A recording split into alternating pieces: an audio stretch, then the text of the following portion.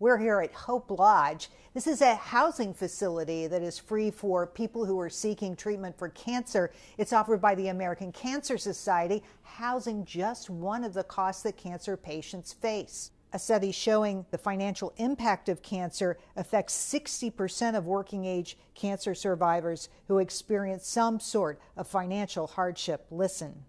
What we know in the United States is that someone with a cancer diagnosis, 40% of those individuals deplete their life savings within the first 2 years post-diagnosis, and this is just not sustainable.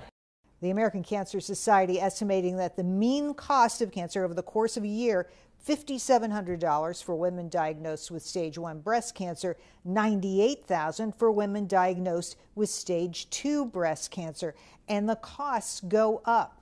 3 in 5 diagnosed face financial hardship, from job loss to loss of health insurance and even taking unpaid leave.